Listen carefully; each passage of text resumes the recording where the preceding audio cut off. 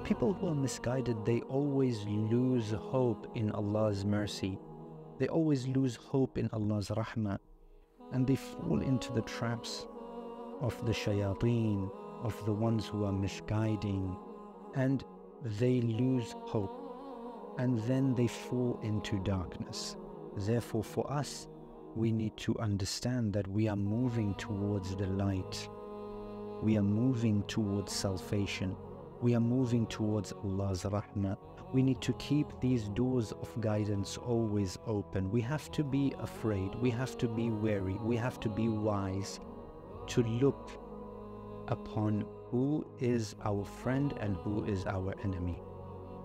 And in the final verse, غَيْرِ الْمَغْضُوبِ عَلَيْهِمْ وَلَا الضَّالِّينَ, Allah's wrath, Allah's anger is upon those who are misguided and those who also misguide.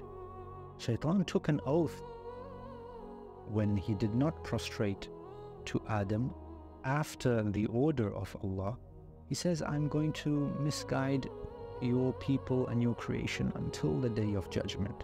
So that's why we need to be wary of Shaitan. We need to be wary of those people who follow in that type of thought process and that type of movement. And this is tawalla and tabarra, dear brothers and sisters, which is part of our furu' ad-din, the branches of religion. Tawalla, we need to follow those people who are guided. We need to follow those who are giving guidance to us and showing the right path, the Imams, the Ahlulbayt. And tabarra, we need to distance ourselves. We need to have nothing to do with the people who are misguiding. We need to be so far away from them and be wary of their cunning ways of trying to woo us into these worldly pleasures and getting us away from the right path, the Sirat al-Mustaqim.